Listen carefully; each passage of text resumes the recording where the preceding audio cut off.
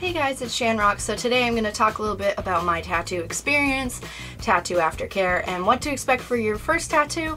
This is part one of two videos that I'm making. Part two will be out in a few days. I'm actually getting a new tattoo right over here. I'm not going to tell you guys what it is. You guys are going to see it for yourselves by the power of editing. I only have one other tattoo,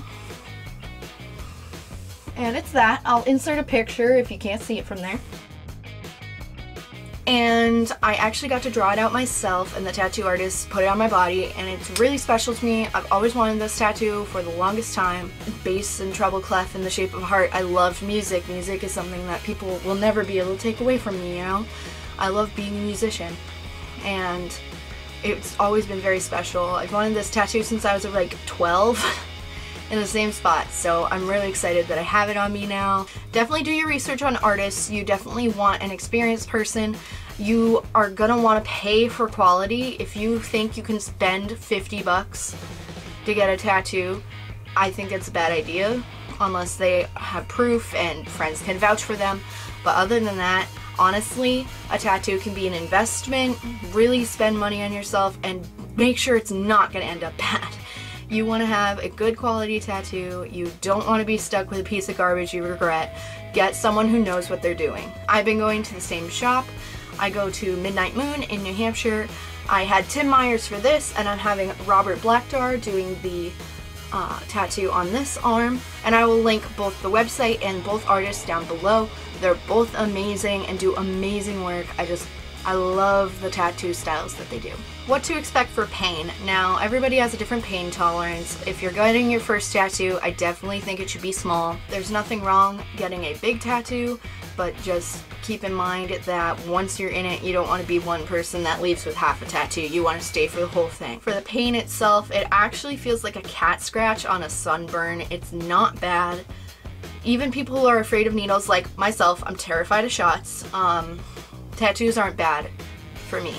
I think I have a pretty decent high pain tolerance, honestly. I've been going to physical therapy since April, and it's hardcore, some of the stuff that they do, including dry needling. So yes, needles do bother me, but I love getting tattoos. It's a different type of feeling. So definitely don't be scared of getting a tattoo. If you are afraid of needles, I would just definitely recommend starting off with something small if you really want a tattoo. So preparing yourself the night before. I think it's really important to start prepping a few days before, but especially the night before.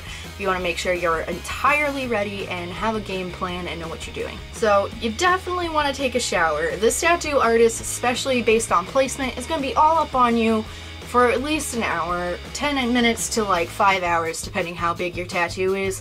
You know, it's just common courtesy. It's just like, don't be that guy. You want to smell nice. Just make sure not to use any lotions or oils, as that can mess up the stenciling as well as the actual physical tattoo.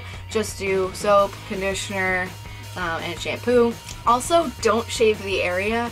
The tattoo artist will take care of it, and it's not that weird, I promise. Something that I feel is kind of overlooked is actually cleaning your bed. So cleaning your mattress, cleaning your sheets, cleaning your pillows, your blankets, your pillowcases, everything like that. When you sleep, that's when your body heals the most, and especially getting a tattoo, you are healing a small trauma to your body. So definitely I would make sure to thoroughly clean your sheets and everything like that. Definitely not a germaphobe, but you also want your tattoo to heal at the best conditions possible to create the best piece that will last. Something else I do is picking out the outfit the night before. This is just to prevent stress because I'm a little anxiety ball, and I don't want to have anything to worry about the day I get a tattoo other than getting the tattoo. For me personally, since I am a pagan, I do find tattoos very, very spiritual. It may also be the Native American in me, but I find them very, very spiritual and important. So something I always do is I burn some sage. I meditate on why I'm getting the tattoo for the past few days. I do yoga. I really think about this tattoo. I really love this tattoo, and I really just kind of absorb every thought about that tattoo and all the joy and importance of getting it. So the day of the tattoo, you want to eat a good meal. Now, that doesn't mean go out for a rack of ribs. You don't want it to be too heavy to the point where you feel awful getting this tattoo, especially if it's a long session. But you also should probably eat something. For some people, if they don't have enough food in their body, they can pass out. Then again, don't gorge yourself. It's just to ensure blood sugar levels are stable. Also, something I recommend is bringing some snacks, including stuff that contains a little bit of sugar, whether it's dried fruit or chocolate, anything like that. Like a trail mix would work really well because it's a good mix of fats, proteins, and sugars to keep you perky without getting too tired or running out of steam. Be gentle with yourself. Your body is about to go through something huge and awesome, and be excited about it, but don't go crazy. Don't go adventuring all day and go for like a 10-mile hike and be like, oh yeah, I'm gonna get my tattoo. Just take it easy that day. Take the day off. Really take care of yourself. And again, I do a lot of meditation as well. Make sure to ask your tattoo artist, but most will be okay if you bring your phone, your headphones, a charger. I would also recommend bringing a hoodie. And again, I already said this, but I really like to meditate on the day I get the tattoo and burn some wood sage, just simply because I want to cleanse my body, make sure there's no negativity going in, and also just to really bring this whole experience together. Now for tattoo aftercare, always listen to your artist over a YouTuber. That goes for anyone, including myself. This is my personal tattoos artist aftercare instructions. So again, make sure to refer to your tattoo artist about this and make sure to ask them any questions if you have any. I'm obviously not a professional. First, tattoo aftercare, 2 hours after getting the tattoo, peel off the bandage and wash with warm, soapy water. Just make sure your hands are clean too. Then you want to proceed to pat it dry with a paper towel. Don't scrub it. You don't want to take out some of the ink. It is normal when you're washing it lightly, just like this, that some ink will come out, some bodily fluids like blood or a little bit of like weird clear liquid will come out. Don't freak out. That's completely normal. You're gonna lose a little bit of ink because when he goes in with the needle, he puts in extra ink, so that's completely normal. Then you let air dry before applying the aftercare ointment. There's lots of different types. There's like tattoo goo and everything else. My store sells tattoo goo, so I just buy it right from them. So after you apply it, make sure to wash 3 to 5 times a day for at least a week, and then afterwards just keep on washing it. You don't want to scrub it. Always pat it dry. Always be extremely gentle with this tattoo. It always just ensures a proper healing environment, and it just makes sure that your tattoo is going to be the best quality. Again, don't ever use anything with petroleum in it. Petroleum can suck out the ink out of a tattoo. It happened to my friend.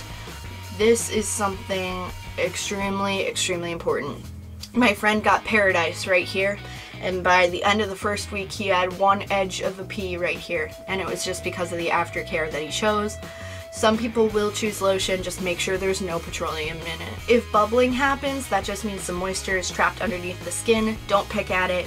Just apply a little bit lighter coats of ointment. You might be applying too much.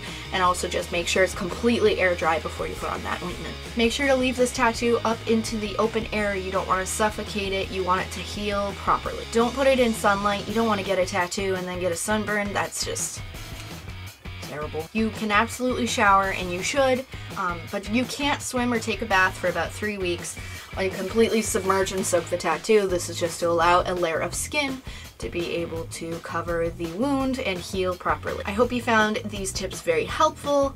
I've been very happy to get the tattoo experience. I don't regret anything about getting tattoos. I love them. So my overall experience, especially with the shop, is amazing. I definitely recommend them. So make sure to like, comment, subscribe, hit the bell. You guys know that drill, and I will see you guys at another time. See you in part 2. Toodles!